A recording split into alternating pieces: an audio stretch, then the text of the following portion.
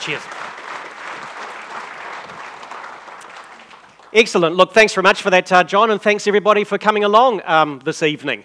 Like Janet, I do a great number of talks around the country, not as many as yourself, almost 200 last year. I probably made about 100 or so.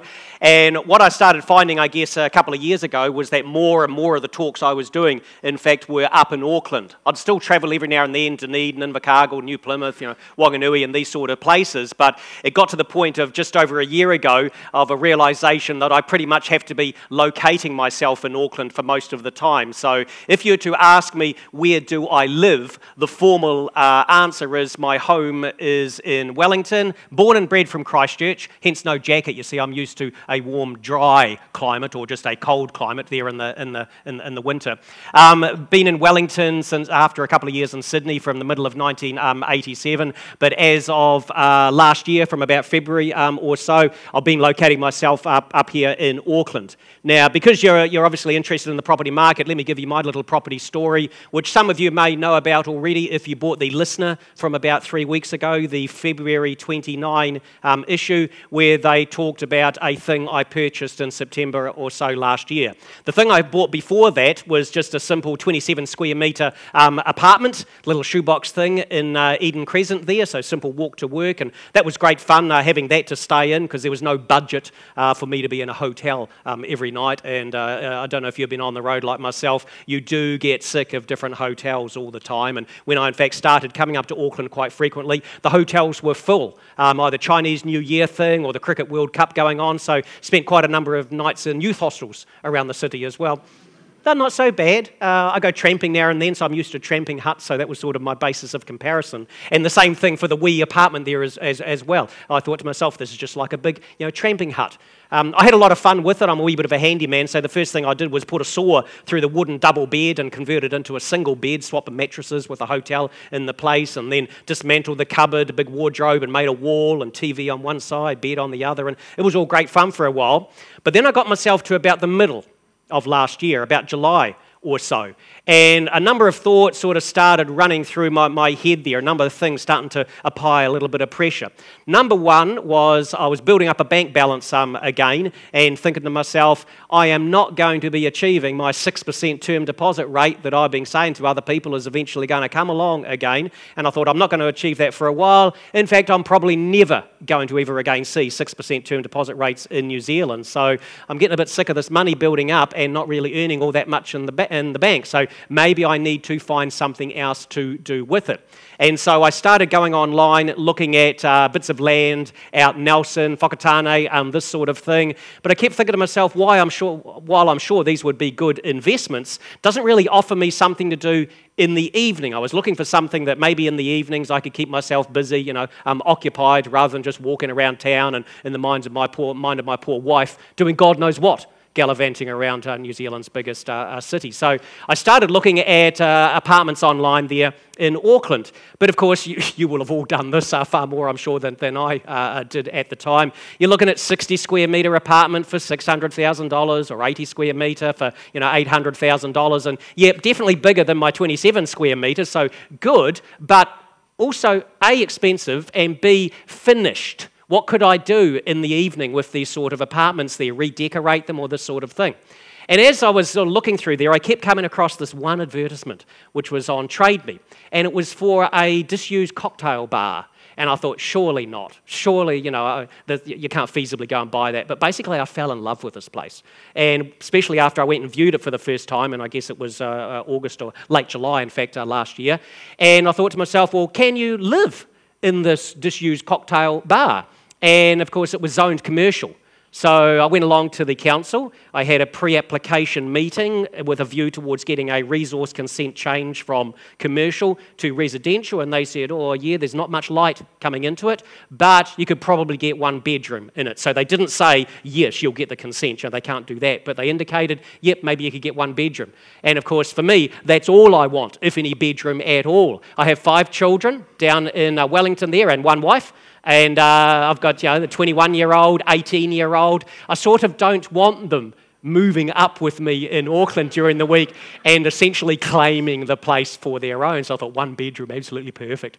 And so I get the planning consultants in, they draw the whole thing up, basically go and buy the place, okay? And eventually, of course, having bought it, the consent comes through, only takes about 4 weeks, and so now it's been rezoned from commercial to residential. So what I've got is basically a 168 square metre apartment with a 10 square metre balcony there, no great view or anything at all, and I have great fun each evening sort of redecorating, not so much redeveloping the whole thing, but redecorating it, cutting a bit of the bench apart to put an oven in, putting a range hood in and this sort of thing, turning one of the 3 toilet cubicles into a shower in the middle, and the way to do that is to avoid getting a building consent for anything. Of course, you need to get your aluminium tray made up and put the walls in, and it was all great fun sort of doing that. So that's what I've been busy doing.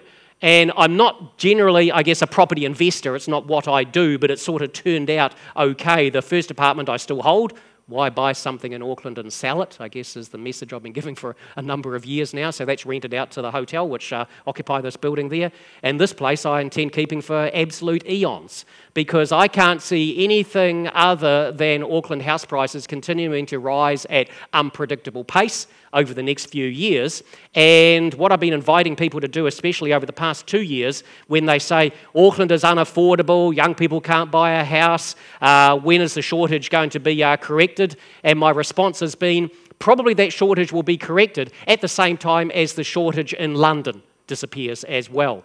Because, of course, although there's a slight difference between Auckland and London, and I don't say that so much in the rest of the country, because they hate you, basically, in the rest of the country.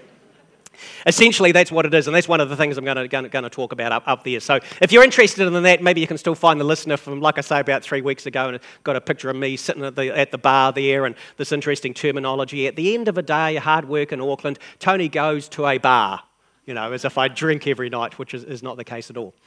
Now, I do a lot of talks around the country, and generally what I do is this. I'll start noting wobbliness internationally since the start of this year. Here's why things have been wobbly since the start of this year. And then I'll talk about monetary policy overseas and worries about deflation, etc.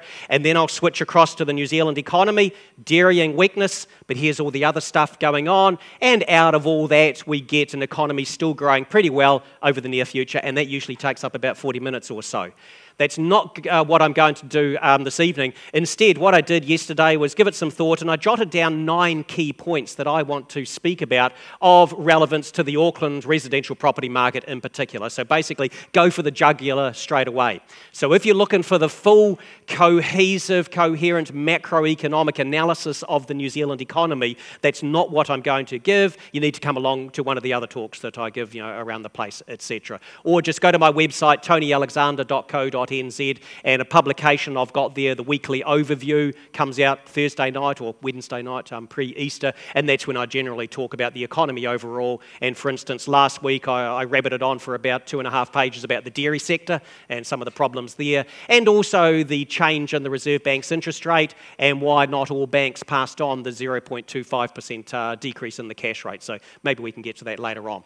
If you've got any questions, I intend holding a bit of a Q&A session towards the end there, so I anticipate being off this stage by just after 8 o'clock, and then Matthew's going to have his session, and then I think we're both getting back on the stage again, so there'll be another wee opportunity for Q&A for a second time there after he has done his session.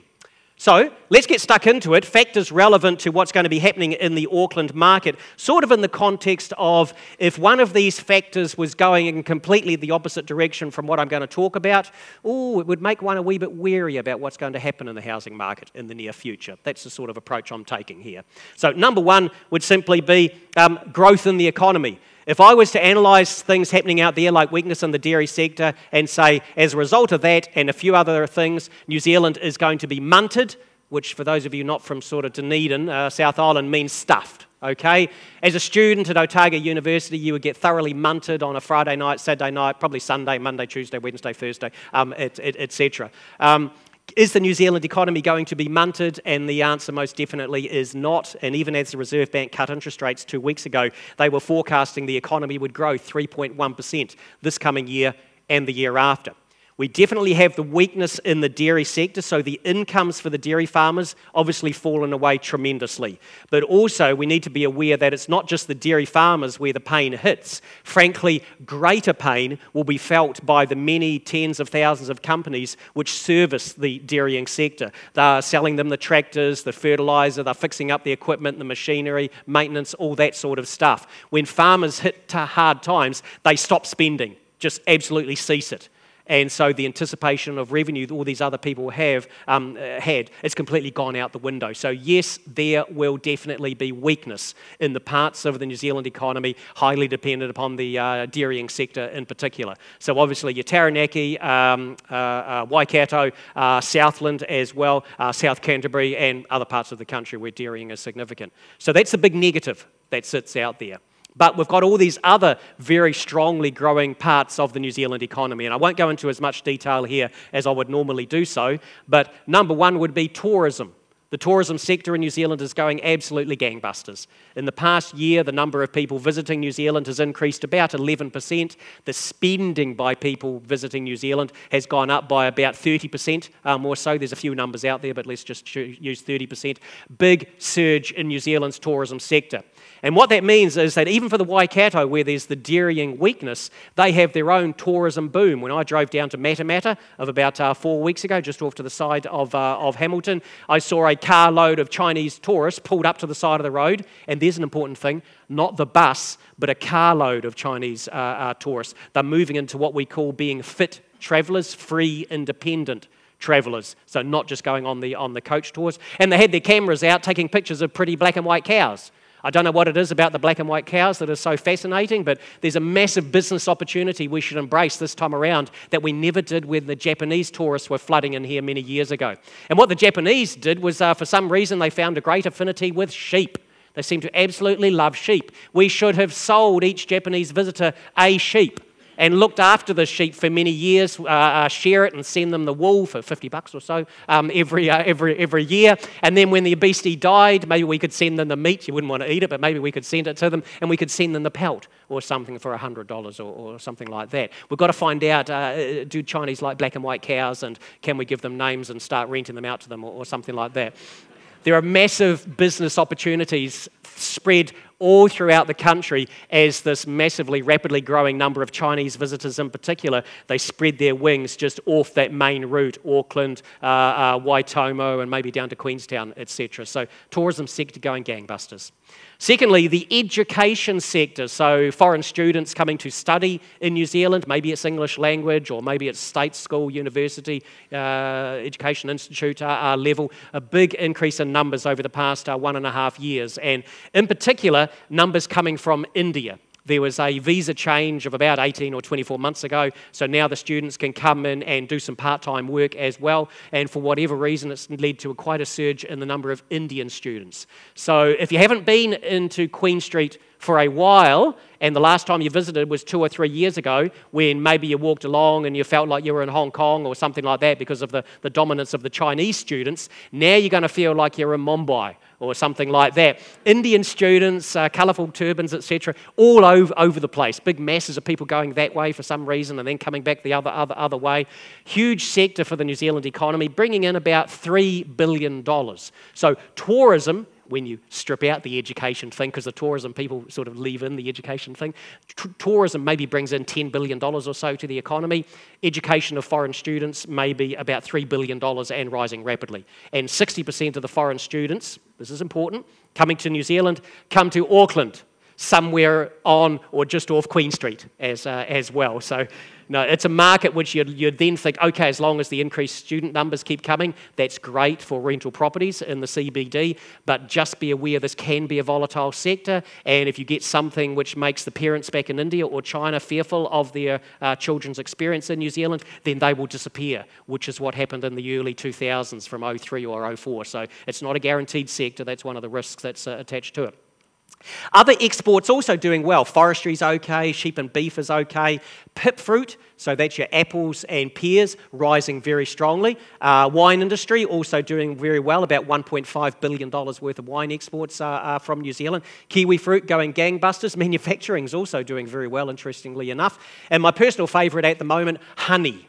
Now, honey exports from New Zealand are worth about $300 million, and what I like to do is say to people that that's where the wine industry was in 2002. Use the same dollars, and that's where wine was 13, 14 years ago. And this sector is growing very strongly, mainly with the Manuka honey exports and all the nice health benefits that come from that. Manuka honey exports, I think, are about 240 million or so.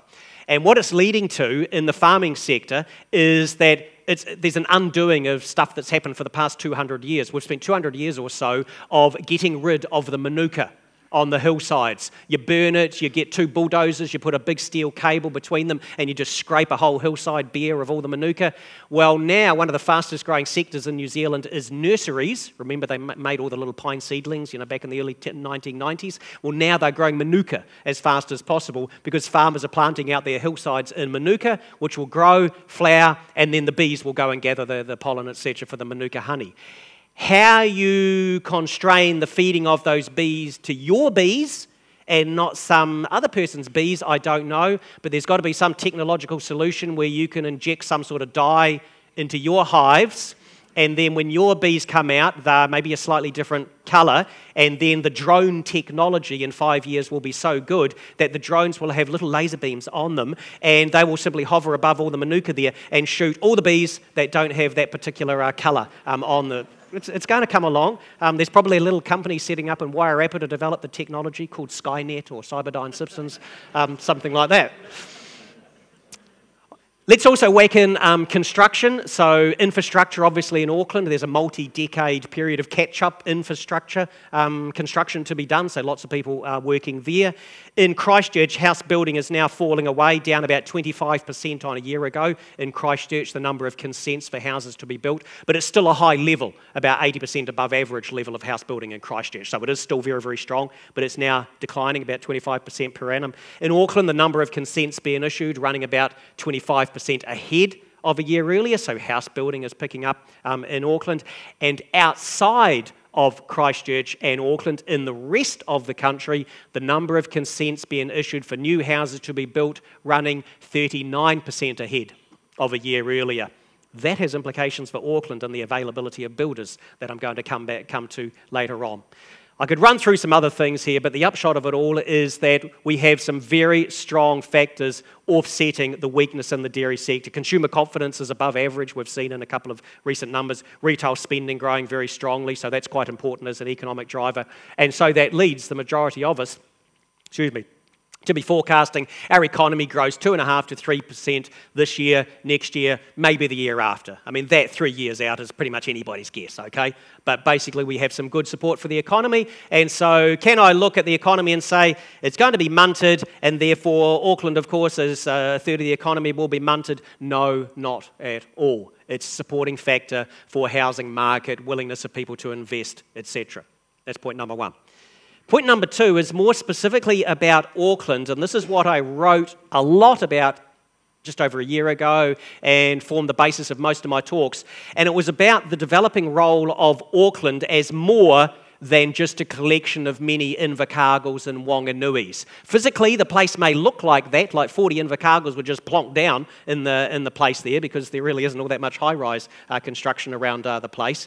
But Auckland is able to deliver to New Zealand something no other major city can. Yeah, bits of it in Hamilton and Christchurch and Wellington, but basically Auckland is New Zealand's only serious chance of what we call an agglomeration.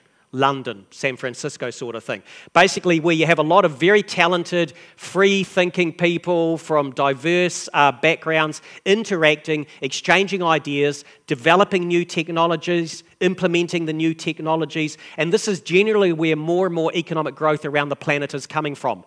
It's not coming from you growing your farming sector.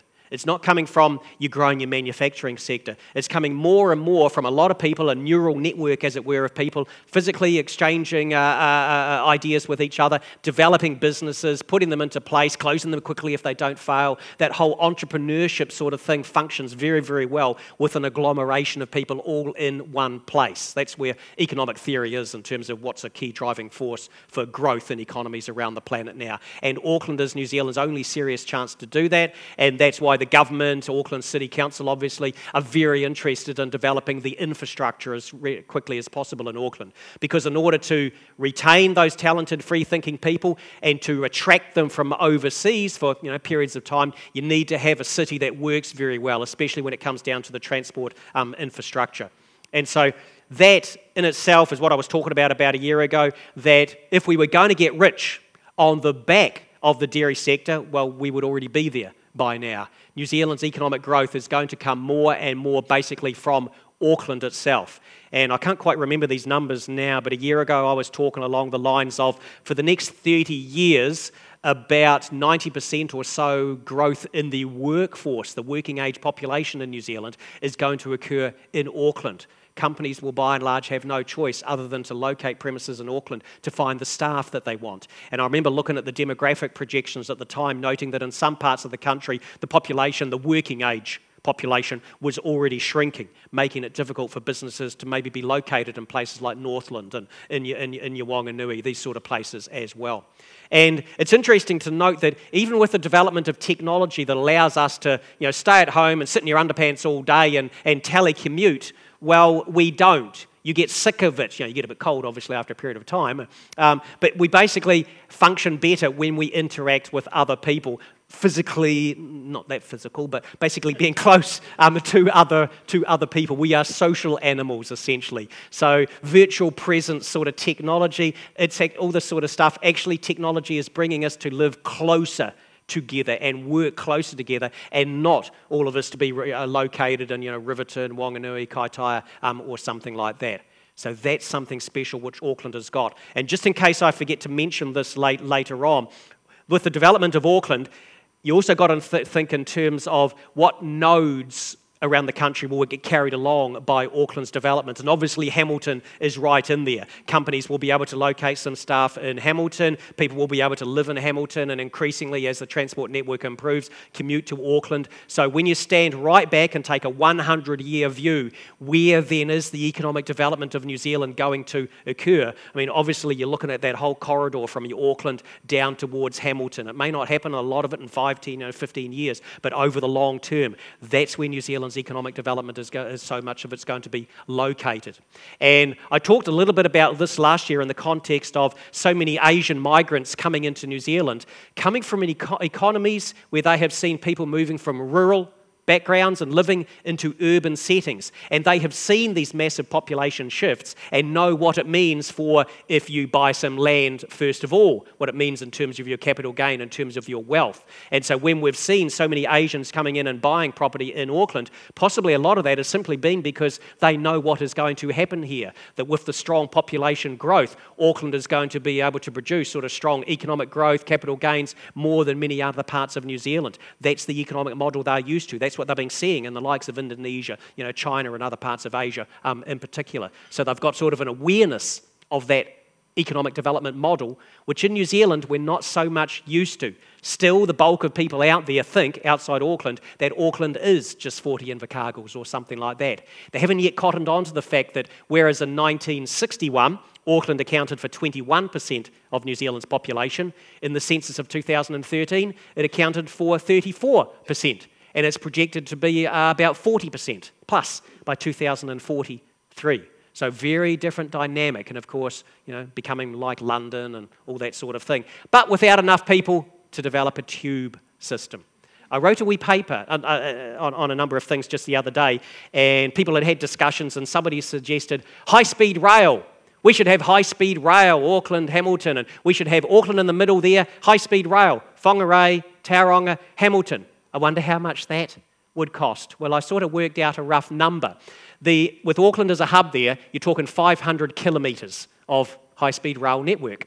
Across in Australia, there's a proposal to build high-speed train, 250k per hour travel, from Brisbane to Sydney down to Melbourne, so over about 1,700 kilometres, just a bit more than that, at a total cost of billion Aussie dollars, 65 million Aussie dollars per kilometre, applied to, let's say, 500 kilometres in New Zealand to make some bold assumptions about labour costs, etc. So it would cost maybe $33 billion to build a high-speed rail network around Auckland with itself as the hub there. Not very feasible at all. And don't even think about maglev technology of going sort of 600 kilometres an hour. I did work out what the number would be there based on the Japanese example. It was completely through the roof. It was just so absurd, it's no point even myself trying to remember it. No, there will not be high-speed rail in New Zealand, even without talking about geological instability.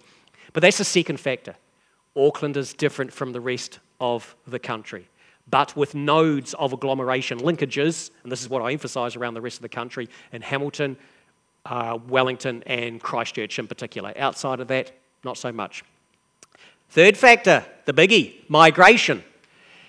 Post-GFC, as a result of the shock of people seeing debt proving itself to be relatively dangerous there, shocks on interest rates and all these sort of things, the way we as economic agents, as individuals, act economically has changed.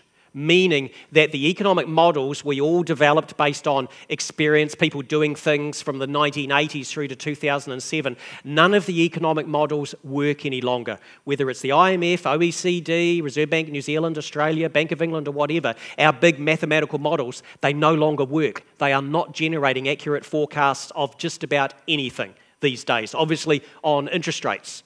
And what I want to do is just give you one factor leading to why the interest rate forecasts, for instance, have invariably been too high. You see, normally you'd get a certain level of economic growth, which would lead to a certain level of jobs growth, which would lead to a feeling of job security on the part of the employees, which would lead them to demand a certain level of wages growth, which they would probably be given. And with the wages going up, that would lead to increased consumer spending, but it would also lead to businesses going, oh, our costs have gone up, so we'll whack our prices up. So economic growth, jobs growth, wages growth, inflation increase, interest rates going up. That doesn't happen these days. You get your economic growth, that's fine. You get your jobs growth, that's fine. Not getting the wages growth, which you would have got pre-GFC around the world. And my answer to why is it that people, even when they've got high job security, they're not asking for the big wage increases, is because every day we're reading worrying stories overseas about Greece or the Middle East, or it's about Spain, or it's the Chinese economy. And if you're going to walk up to the boss and say, give me another 10% or I'm out of here, you're not willing to have your bluff called. If she says, okay, you're out of here, oh, problem. Because then you go to another firm, maybe you get your 10%, but you're last on. You'll be first off if something hits the fan overseas, and we're not willing to have our bluff called. So around the world, even where labour markets are strong, it's not leading to the wages growth in the past. Therefore, not the inflation. Therefore, our interest rate forecasts have been too high. And then it gets more complicated than that. Let's say it still worked. Let's say you still had economic growth, jobs growth, wages growth. Can companies put up prices? Can retailers put up prices as they would have previously? No, they cannot. If you go back 10, 20, 30 years, say you want to buy a table, you see it in the newspaper, advertised there in a lovely black and white ad in the paper there, for $500, you go along to the shop on late night shopping on a Friday night or so, and there's the table sitting there you want to buy, but it's $550. What are you going to do? How are you going to find an alternative to that table? There's no internet or anything. There's no ability to easily search for an alternative. You will have to spend the remaining 1.5 hour late night shopping, driving around other parts of the city, trying to find a car park to go to, the version back then of Calder Mackay's or Farmers or Hayes or something down in Christchurch. Or maybe you wait to Monday and you go look through the yellow pages. For those of you who don't know what the yellow pages were, it's a list of all businesses there. They're their phone numbers, this sort of thing. I feel obliged to throw that in. The cost of searching for an alternative to something we wanted to buy in the past was very, very high. These days, the cost of us searching an alternative product and price to the $500 table I want is almost zero. I'm just straight on the cell phone, basically, and look, here's what Harvey Norman is selling it for. Bunnings have even got the same table over there or something similar, and they're at $420, and we'll just show it to the salesperson. What are you going to do for me? The ability of retailers to get away with jacking prices up has gone out the window. One reason why retailing around the world, even in countries like New Zealand, where spending is rising quite rapidly, we're spending quite a bit, retailers are still falling over because they're not able to get the margins that they were in the past. And where their costs go up, it's hard for them to pass on the price increases because of technology changes.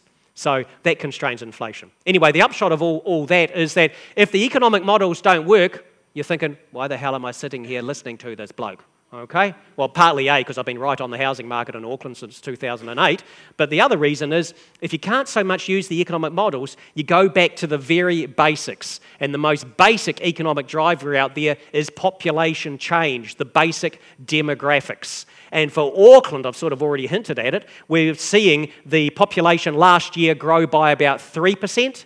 The rest of the country's population grew by about 1.4%. And one of the key drivers here is not just that Auckland has the youngest population of all regional councils in New Zealand. It's, of course, 60% of the net migration gain for New Zealand accrues to Auckland. That is not saying 60% of the people who came in last year, 124,000 of them, that they all went to Auckland. Because the net migration gain in the past year of 67,400, that reflects about 124,000 people coming in and whatever it is, 57,000 people leaving. Okay, so you've got these two gross flows. Out of the net difference, 67,000, Auckland got 60% of that gain last year. And so Auckland is achieving this high population growth. Now, in my weekly overview for tomorrow night, if you're interested in the migration numbers, I don't know if I'll have time here, but you can see why it's just not feasible to, say, change migration policy to radically cap the numbers. Maybe I'll come back to that later on.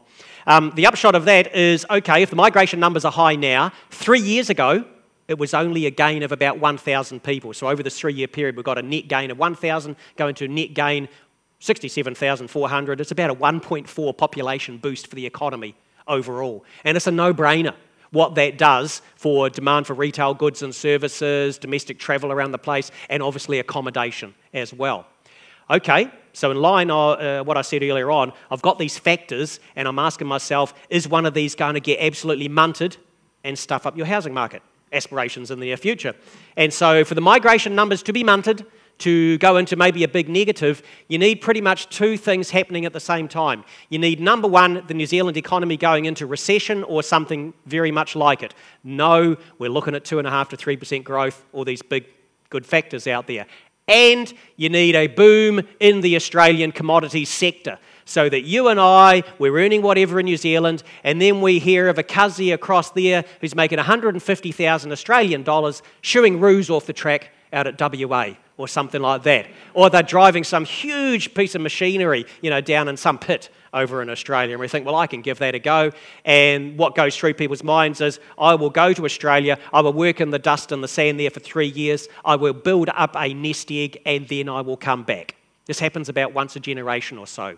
It has happened for this generation. Australia's development of its mineral sector is closely tied into China's economic growth, especially the surge from 2009, and that surge being concentrated on infrastructure development, needing all the steel and iron ore and coal, etc., all of that in China. Now that is easing off. And so Australia has had its commodity boom. It's not coming along again for maybe another generation. It will come along again, it just does, but not in the next few years. And so that doubling of the factors there, weak New Zealand economy, maybe recession, and Australia just being a complete no-brainer that you should go there, I don't see that coming along in the near future. These migration numbers, they're probably going to peak around 71,000 net gain. I mean, it's just absolutely huge. And then I think they'll come off, but not at a very rapid pace. You're looking at continued strong population injection to New Zealand, with 60% of that net gain accruing to Auckland. So, in terms of the basic demographics of the situation, and in your own head you can sort of figure out what that means for the housing market. Now, related to that, construction. So I'm on to my fourth point here. Construction in terms of, is it possible that construction will absolutely hugely boom in Auckland? Because after all it did in Canterbury, they had an earthquake. On average in Canterbury, they would build 3,500 houses a year or so. That's the number of consents that would get issued. And yet in a very short period of time after the earthquake, they got themselves to 7,200 consents issued for houses to be built in Canterbury in the year to about 15 or 16 months ago.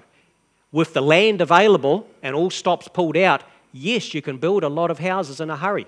So can that happen in Auckland? Is that going to happen in Auckland? Well, the answer is no, that is not going to happen in Auckland. Although construction is now rising, there are so many constraints on the ability of house supply to rise strongly, which I suppose everybody knows about in some regard, some of you in far more detail than I ever will. First of all, it's probably going to be a shortage of builders. So you want to get something done. I'm trying to do everything I can except electrical stuff in my little apartment/bar situation there. So I won't touch electrical. Having been electrocuted once up a tree, cutting a branch and it falls on the line, and 11,000, whatever it is, volts go through you, you scream like a girl. There's nothing manly about it. If you've ever seen the Home Alone 2 movie where one of the baddies grabs the taps there and the kid has got the generator or something tied up and he's screaming his head off this high pitch and the skeleton shows up, that's what it's like when you get electrocuted up a tree with the power going through you. And I used to tell this story for a number of years along the lines of I cut the branch, it fell on the line, and after a few seconds I was able to let the saw go. Well, the only reason I was able to let the saw go and not die up the tree was because back in the substation, it detected, big drain in power. Something bad is happening to somebody. We'll cut off the power for a while. So that's why the muscles were able to relax and I was able to release the saw. And then my story would continue, but then I could feel the tree. And you can feel it tingling, you know, and there's red hot glow on the branch, etc. over there, and it's January, and there's dry grass everywhere. So I'm thinking, okay, this tree is still live. And I'm going to go up like a tree on fire pretty soon as well. So I jump out of the tree and basically conduct again on the way down and scream like a girl again on the way down. Luckily, hit the ground and rolled without straddling a bottom branch. Okay, just think about it. And then somebody told me about 5 years ago, because this happened about 20 years back, it's a good idea that you did jump out of the tree, because what happens is the substation will cut the power off and then it will go, put it back on. There's still a power drain there. A branch has fallen on the line. We need to flick the branch off the line and it will send through the mother of all whatevers down the line to try and flick the bloody branch off. So not knowing this, I jumped out and so there we go. So I don't do electrical around the property. Anything else, I'll have a go at essentially myself. But there's a shortage of builders out there, of electricians, of plasterers. And you've got, of course, every man and his dog that decides, I know righty-tighty, lefty-loosey on a screwdriver. I'm going to go on builderscrack.co.nz and I'm going to set myself up there as some sort of tradesperson. I mean, why not? Either do it here or do it on the Gold Coast. Get a few tattoos on you and go to the Gold Coast. There's a construction boom happening over there, which I'll come back to later on. In Auckland, on average over the past 23 years, the number of consents issued for new dwellings to be built has been about 7,500 per annum. So that's Auckland's average. The average which has given us this huge shortage at the moment. There are all different estimates of the shortage, and I think trying to put a number on it is pretty much useless, because in economics terms, a shortage only exists if the price doesn't adjust. Technically, prices going up are alleviating the shortage because it's weeding out buyers and bringing forward some extra supply. Okay, so technically in economic terms, shortages don't really exist. But Auckland has been underbuilding since maybe 2004, 2005. That's why in late 08, when others are saying, GFC, it's all going bad overseas, Lehman's, etc., prices of houses will fall 40% in New Zealand. I said, no, they won't.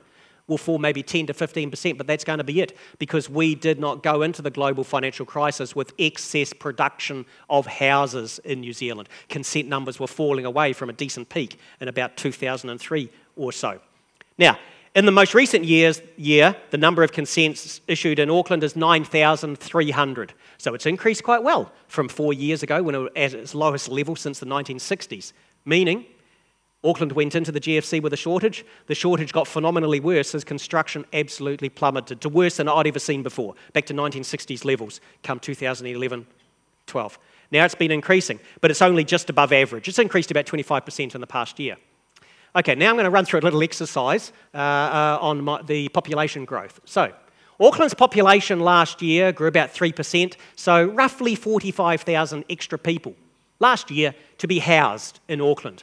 Average household occupancy in Auckland is 3 people per house. The rest of the country is about 2.5 people per house. So to house an extra 45,000 people, you need an extra 15,000 houses to have been built the past 12 months to stop the shortage getting even worse. But only, I'm a bit fudging the months here, but only 9,300 consents were issued. So you're thinking, oh, the shortage got worse by 6,000. No, it's even worse than that. Because only about 80, sometimes 90% of the consents issued add to the housing stock. Sometimes you issue a consent for a new house to be built and it's just replacing one that was burnt down somewhere on Waiheke Island. Or it's replacing, maybe the Navy houses on Devonport Point, 74 of them disappear to put in place 300 houses or something like that. So if you divide 15,000 sort of extra houses required by 0.8, how many consents needed to be issued last year to stop the shortage getting worse? 19,000. And Auckland probably will never approach that over the next 10 or 20 years. The upshot of that is that whether you're talking about shortage of builders, resource consent processing times, shortage of land or whatever, it all adds up to not enough places are built. It's very unlikely enough places will be built in the next few years. The shortage is bad. It's getting worse. It's going to continue to get worse over the next few years. Economics 101, the price implication is pretty clear as a result of that. And there's another little relevance here. I think I'm going to put it in here. I mentioned earlier on, Canterbury consents down 25% last year, this past year. Auckland up 25%. The rest of the country up 39%. Now, why did I say that? You're a builder. You're an electrician. You're going to make pretty much as much money building a house down in Riverton, Kaitaia, Eketahuna or whatever, doing it there as doing it in Auckland, and yet your living expenses, travelling times are going to be a heck of a lot less. Your time available to be with your kids, be with your spouse, a heck of a lot more. And that's very important. And one of the phenomena of 2 cycles ago, there were tradespeople who were absolutely run off their feet in Auckland building stuff. They were cutting their days of work from 5 down to 4 days so they could go out fishing and basically partake of a good lifestyle. So my theory is that as this house building now rises in the rest of the country, some of the tradespeople you've got working for you at the moment, like one of my electricians, they're going to shift out to the countryside and do as much work out there but have a heck of a better lifestyle and net probably make more income as well. So shortage of builders just aggravates the ability to increase the construction. Okay, another factor there. What about interest rates? Do I have in my head a view that it's likely interest rates will rise strongly very shortly? Everyone will get frightened. The mortgage rates back at 11% that we saw in 2008 and 1998, and therefore the housing market has a decent old decline. Do I think that? No, I do not. The key message I've been getting across increasingly the past 2 years has been the period from the 1970s to 2007, that was an aberration of high inflation. We're back in the 1600s, 1700s, 1800s, where prices hardly ever change. Inflation is a term that people will forget about. Some people will worry about deflation. That's what used to worry people in the old days there. Interest rates won't be going back to the high levels in the past. And the key problem for central banks at the moment is trying to generate inflation in their economies. They can't do it. Cutting interest rates can't do it any longer. Even printing money is not doing it in Europe or across in Japan in particular. The outlook is for low interest rates for decades, not just another 18 months or 3 years or something like that. We are looking at this over a very long, extended period of time. Now, in New Zealand, we are used to thinking about interest rates and analysing the impact of interest rate changes from a borrower's perspective. And people like myself and many of yourselves here who would have borrowed at 18.5% or more, my first house back in 1987, I think, oh my God, what would I have bought at 4.5% interest rate? In 1987, I wouldn't have been buying in this hole in the ground, 4 hours sun and winter situation, Curtis Street down in Wellington there. I would have been up Kandala or something like that. Well, of course, so would everybody else with better ability to borrow money. And one of the key things that's been happening in Auckland has led the country in house prices adjusting to a different inflation, to a different interest rate outlook. And so when you look at the debt servicing, banks are still, trying to keep the debt servicing below 30 or 33% of, disposable income for a household. It's the same ratio pretty much as it was back in 1987, 1997, etc. But now, of course, you've got the interest rates are so much lower, people can borrow a heck of a lot more. And the first ones who do that borrowing, they push the prices up. and a few years go by, and you end up with exactly the same debt servicing costs now with an interest rate of 4.5% as when I bought a house at 18.5%, and some others were paying 22% back at that time of late 1987, 88 as well. The outlook is for interest rates being low over a long period of time. And why that becomes relevant is, I think, more and more from the investor point of view. Because the most frequent question I get now is not what it was a few years ago, where's the Kiwi dollar going against the Aussie dollar? And then it became, where's the Kiwi dollar going against the pound? And it's not, what's the outlook for interest rates or this sort of thing. It's, where do I get yield? Interest rates are so low, the bank's hardly paying anything at all. Where do I invest my money to get a decent return? And the question is now so frequent. In my weekly overview, in my section there, if I were a borrower, what would I do? I've got a little section there, if I were a saver. But I don't tell you.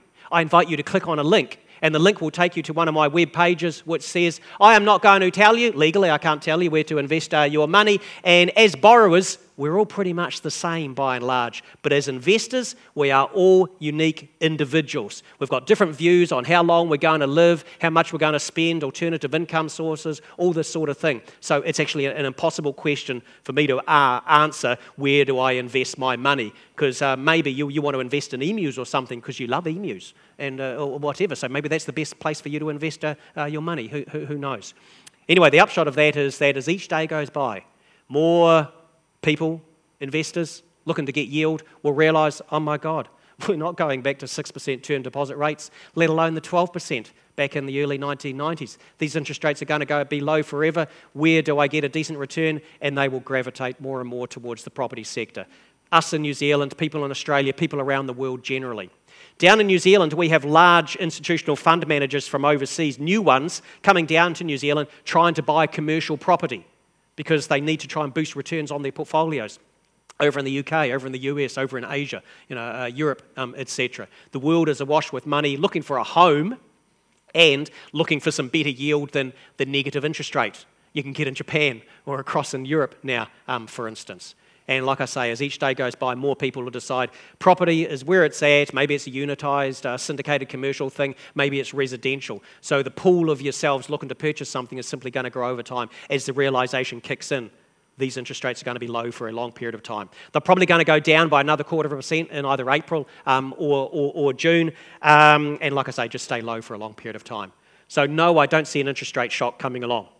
I've got in here as factor number 6, regional investments, you see, because what happens with the property cycle is that Auckland goes gangbusters, and then you reach a point where you're saying, Auckland's a bit expensive, the yields are low, I'm now going to look at the regions. And that started for the regions generally early last year, Wellington maybe September or October last year. So I'm just going to say a little bit about the regions, partly in the context of, does this mean people stop buying in Auckland and they go and buy elsewhere?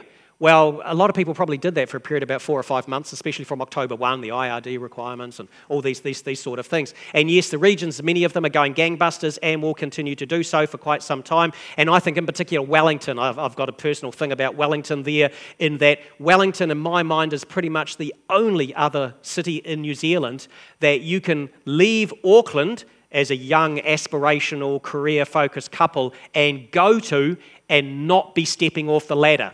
If you go anywhere else, everyone's going to look at you and go, oh, you're sort of stepping out of it.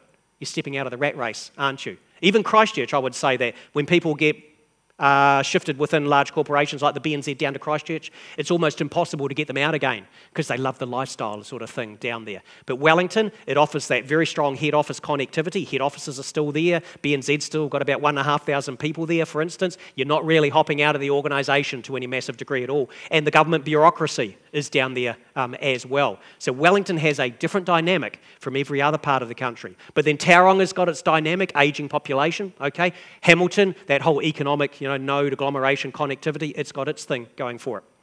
But the regions generally, these comments now I'm making do not so much apply to Wellington, Hamilton, and Christchurch, Tauranga, I don't know, Whangarei. I've got absolutely no idea about Whangarei and exactly what happens up there, so I'll leave that to yourselves. Good luck there. This is what happens. You see the yields in Auckland are too low, the mortgage too high, So you start hunting around the regions. You do more than what I did online, Whakatane and Nelson, this sort of thing. You physically go out there. And you drive out there at the back of some town and you see a new subdivision going up and you see some lovely new houses being built. And it makes you feel safe about investing in that location. And it just so happens that when you are there, there is a farmer selling 20 acres of land over there. You're probably there in summer, is a key important point here, okay? And so you think, look, this place is going up. Everybody's flocking to wherever. I just saw an article on TV about a young, beautiful couple with blonde hair and a lovely, cute kid and dog, and they've shifted across there for the lifestyle and this sort of thing. Therefore, this place is going to boom. And so you buy the 20 acres and you develop it. Without realising, the one subdivision you saw is going to take care of population growth in that location for the next decade. In fact, maybe the next 20 years or so.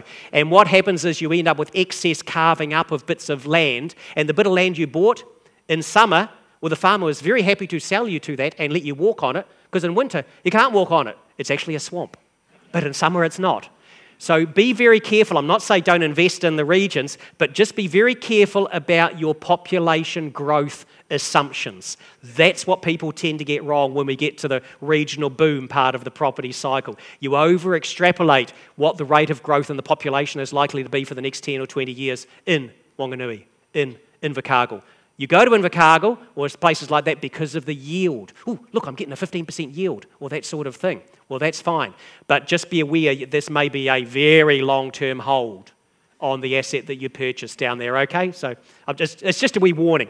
And the relevance of here, do I think, therefore, everyone leaves Auckland and starts investing in the rest of the country? It's definitely a wave at the moment, but it's not a permanent thing. It's not like Auckland went up and now it's everybody else's turn and nobody comes back to Auckland for 20 years. Not the case at all.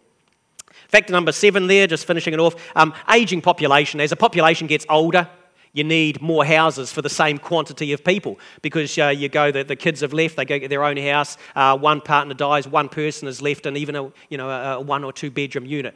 Ageing population that we've got in New Zealand generally, you need more houses for the same population. Related to that, people living longer as well. People needing yield, income in retirement, not for 5, 10 or 15 years and then they cark it, but 30 years. People need something to invest in. They look for something that's going to give them a return over an extended period of time. So the question I've had for the past 20 years has been, what about when the baby boomers retire and sell their investment properties? And I've sort of said, no, I really don't think it's going to happen. Well, no, it's definitely not going to happen. They need to hold on and acquire more properties in order for the rental income that they're going to be able to produce in the so far proven record of capital gain in some locations. Maybe they sell them in 25 years' time or something like that.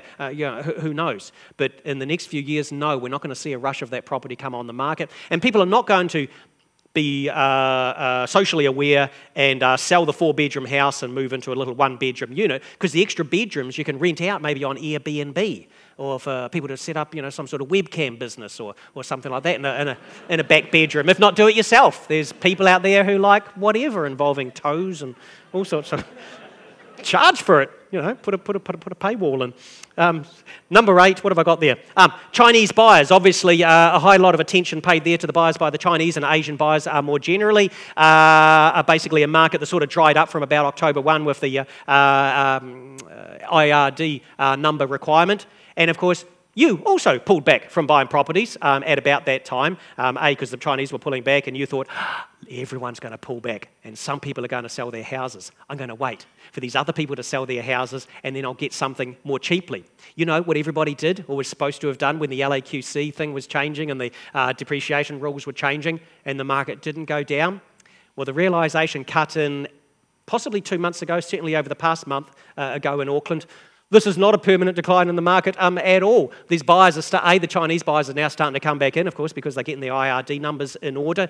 There is a thing coming along at some stage, QDII, what does that say? Qualified Domestic Individual Investor 2 in China, 6 cities where people are going to be able to take half their wealth overseas. It's not in place yet, but that's an increase in Chinese demand for the world as a whole that's going to come along at some stage. But as I say, there's a reappearance that is anecdotally being put to me over the past 4 weeks of the Chinese buyers back at the auctions, again for your guide. And what's that last thing I wrote there? Oh yeah, final factor there, backlog. Some people didn't buy houses in 2007 because interest rates were too high. And then they didn't buy them in 2008 because they thought the world was going into a Great Depression and that sort of carried through into 2009. And that carried through into 2010 and 2011 in terms of they thought banks weren't lending on home security any longer. The poor young people, they've never had a mortgage before, so they hopped themselves out of the market.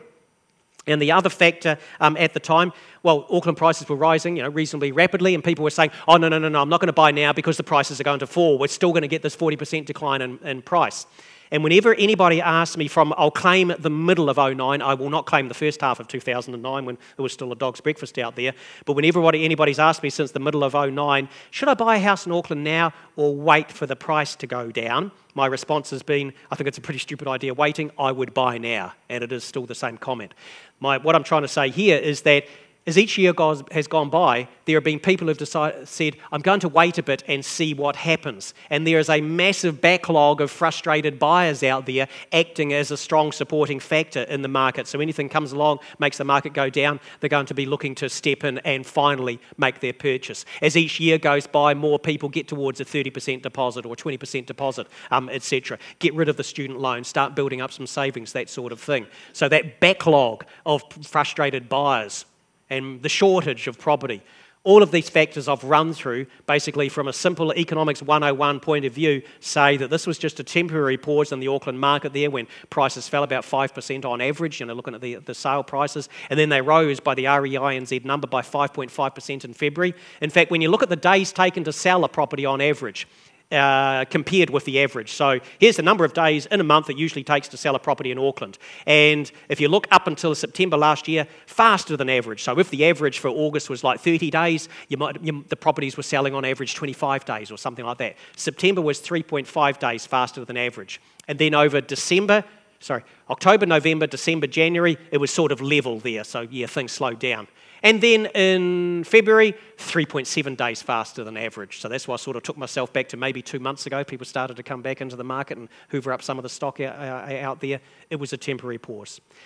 The upshot of all the factors I've got there, and probably a few I haven't sort of got around to mentioning that you might be aware of as well, is that from an economics 101 macro point of view that I come from, don't ask me about should you buy in Sandringham or Three Kings or something like that. I don't even know where these suburbs are, okay? I know CBD, I know Christchurch pretty well, I know Wellington pretty well, but you got places up here I probably can't even pronounce as well. So don't ask me about the suburbs. But from my point of view, my expertise as a macroeconomist in the big picture says to me that as long as your volcano there doesn't go up, or an asteroid hits, or we get foot and mouth, or the Reserve Bank goes, oh, sod this, and just whacks in a 70% minimum deposit requirement on you, don't rule it out in case things really start going ballistic, then I see basically capital gains coming back again. I've got no idea what the magnitude will be. I don't think any sane person forecast prices would rise 90% between 2009 and sort of late last year, or even that the price gain would hit 25% pace last year.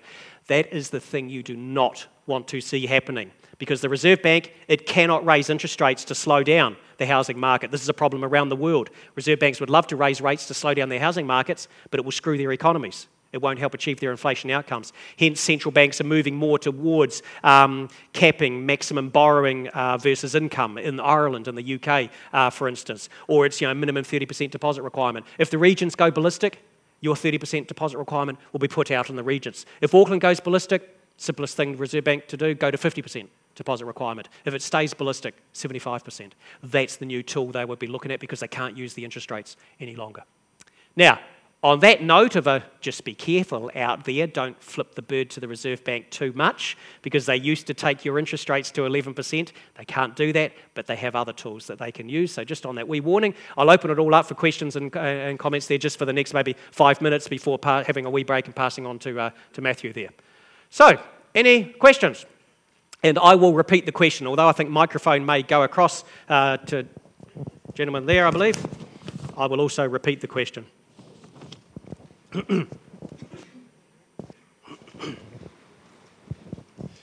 Yeah, hi Tony. What's your view on the global economic situation? So, domestic US is doing okay, but all their international companies have been suffering, not making earnings projections. Europe's low, China's risky. That could impact tourism. Dairy stays down. What do you see going forward with that kind of risk scenario? Okay, since the question is about what's the world economic outlook, basically China, US, Europe, UK, this sort of thing. World growth, well, one of the measures averages about 3.5% a year. We're looking at maybe 3% this year, forecast to be slightly faster next year. That forecast has come down from early this year, OECD, IMF or whatever. So world growth outlook has deteriorated since early this year. That has led to extra cut in interest rates in Japan, in Europe, and expectations of US monetary policy tightening, which when they raised their cash rate for the first time since 2006 in December, the expectation was they'll go 4 more times this year. Now, wobbly world, maybe they'll only go 1 more time this year. So that's sometimes what I talk about in my other talks. US is looking okay, just a bit of a pull back recently in retail spending and consumer spending. General view is still growing 2, maybe 2.5% if you're lucky in the US.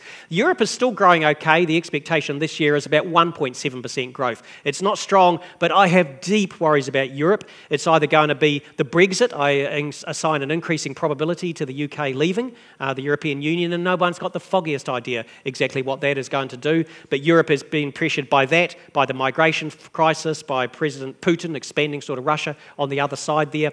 And the key problem for Europe is that they've tried to stimulate growth by easing monetary policy, by government spending. These things cannot drive growth. All they can do is buy time for your private sector to get more efficient and pop out the other side. And they won't restructure their economies enough. New Zealand, Australia, radical restructuring in the 1980s, so the world looks at us as highly deregulated, sort of efficient economies. They have proven in Japan they can't deregulate their economy. They're proven again in France they can't deregulate their labour market enough at the moment. So I've got some deep concerns about Europe over the longer term. Japan, minimal growth is likely in the near future. Rapidly ageing and shrinking population. The population of Japan is currently about 128 million. In the next 50 years, it goes down to about 88 million people. So it's obviously a huge constraint on growth. Australia's doing okay. Australia's undertaken a really good transition from economy being driven by mineral sector development, energy sector development, towards services sector growth and the tourism as well. On the tourism side, even from these sort of slightly wobbly parts of the world, we've got a big increase in the number of visitors coming down to New Zealand. They must really like hairy feet and holes in the ground or whatever it is. But we've got a big increase in the numbers, not only coming from China, sort of 40, 60% increase in the past year, but also from North America and also from Europe as well. Maybe it's good marketing by Air New Zealand, Tourism New Zealand, or whatever. I think it would take a new global financial crisis. I think that's what it would take for the tourism sector to become munted. It's possible, not highly probable, but that is one possible scenario out there. And that probably comes more out of China, where huge debts have been built up over the past few years, and there are worries that maybe some of the regional governments, individual companies, state-owned enterprises may not be able to repay, may not be able to service their debts. It's not going to implode because the central government will simply bail them out one way or another. They cannot allow the economy to fail. It will not fail in China. It's simply a matter of how much extra spending do they undertake on infrastructure, loosen bank lending rules, cut interest rates, etc. And just quickly, finally on the sort of world growth outlook thing, the big picture for China is growth for 3.5 decades has been driven by exports, infrastructure spending and fixed asset investment, putting in place big apartment buildings, etc., and manufacturing. Growth will be driven, like a normal modern economy, the services sector, technology developments, and household spending in particular. But China's stuck in this middle period. When these are easing off, these aren't rising rapidly enough. And nobody knows how low they go and how long this period is going to be. That's the source of the key concern about China. Don't worry about the share market, massively overvalued, limited linkage with the economy. Only 2% of Shanghai shares are owned overseas, so there's not a huge relevance of that for the rest of the economy. But that's the big picture for China. Eventually driven over here, but for the moment they're in just a bit of a massively uncertain period. But the slowdown in growth will, I think, be contained by the supreme leaders, essentially. Thank you. Thank you, Tony. I'll kick you off now. Okay, I'm out of here. Hey, look, thanks everybody for sticking around for this session. Like I say, website tonyalexander.co.nz. I'm not saying go and click on it because I make money. It's a filing cabinet. You'll look at it and go, that's embarrassing. It's such a basic website. It's just basically when I write something, I basically vomit it onto the website there, and you can go and click on the PDF and go for your life and sign up if you like for my weekly overview, where I talk about pretty much whatever interests me, usually on a Friday or a Monday, which recently was, why didn't we pass on all of the cash rate decrease? It's costing us more to borrow money overseas, is the politically correct answer, basically, and the dairy sector. And I usually always write something about the housing market, and I did a wee summary of stuff in Auckland in the one I released last Thursday night. So you're welcome to basically dip in there. Otherwise, each fortnight in the property press, I also write an article on housing. Interest rates are more generally there as well. So on that note, look, thanks everybody for sticking around for this session, and enjoy the rest of the evening. Thanks very much. Thank you.